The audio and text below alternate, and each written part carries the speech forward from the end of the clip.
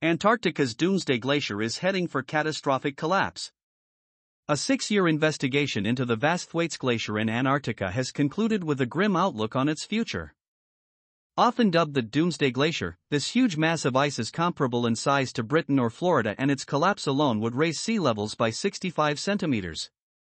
Worse still, this is expected to trigger a more widespread loss of the ice sheet covering West Antarctica, causing a calamitous sea level rise of 3.3 meters and threatening cities like New York, Kolkata, and Shanghai. It is an extremely remote and difficult area to get to, but the International Thwaites Glacier Collaboration, ITGC, a joint UK-US research program, has managed to deploy 100 scientists there over the past 6 years, using planes, ships, and underwater robots to study the dynamics of this ice in detail.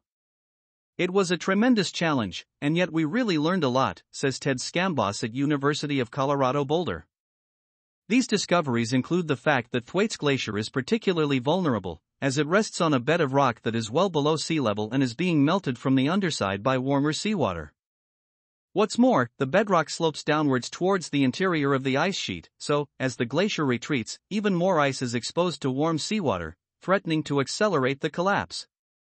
The bed gets deeper and deeper, says Matthew Morliam at Dartmouth College in Hanover, New Hampshire, a member of the ITGC team. We know that's unstable.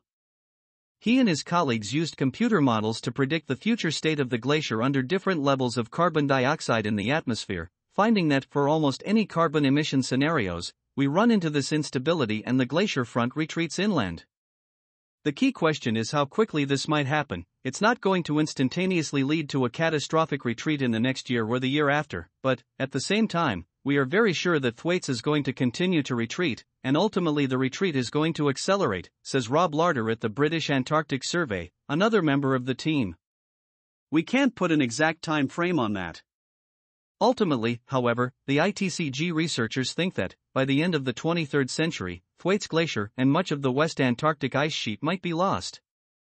The slightly better news is that we still have time to influence how rapidly this process occurs, by making drastic efforts to reduce carbon emissions.